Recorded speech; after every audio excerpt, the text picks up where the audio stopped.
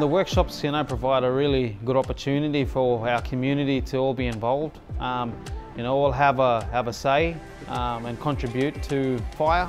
Especially if we have some, aspirations on establishing a really solid fire program, a fire team, really incorporating cultural burning practices back into contemporary management.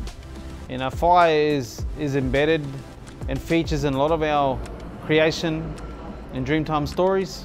And so our stories are all about conservation, sustainability, about safety.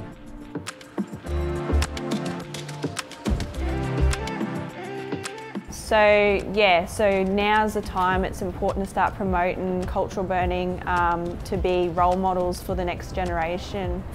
To show them that how important it is to be putting fire on ground as a tool to look after country, for country. Cousin Brittany was talking about finding charcoal that was dated about years ago, and that just satisfied me. Makes me wow, that it's there. People been here and walk through here and burn through here, live through here, eat. The opportunities is good.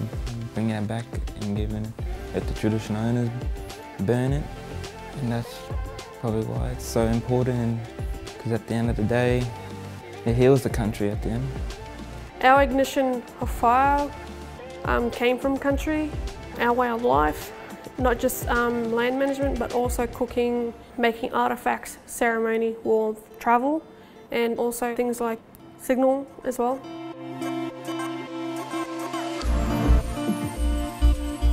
The reason for burning is a number of things. One main one is keeping that eco-balance. What we face at the start is proving ourselves. There are people against fire because they don't understand it, so you actually have to educate them. Then there's other obstacles where different times of the year, other things will interrupt it, like having big events that will happen at that time, but just don't want to see that negative image of burning. There are small negatives to it, but lots of benefits once you get past those barriers. Fire opportunities come from working with our partners, and for a program like ours, that's pretty exciting that we can partner up and learn those different styles, and also at the same time bringing in our cultural knowledge around fire burning.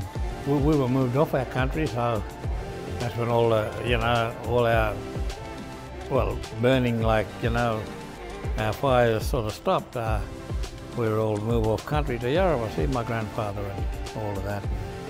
So we never really went back to live on country, but today now I'd like the country to be, to be clean, and the best way is to burn it.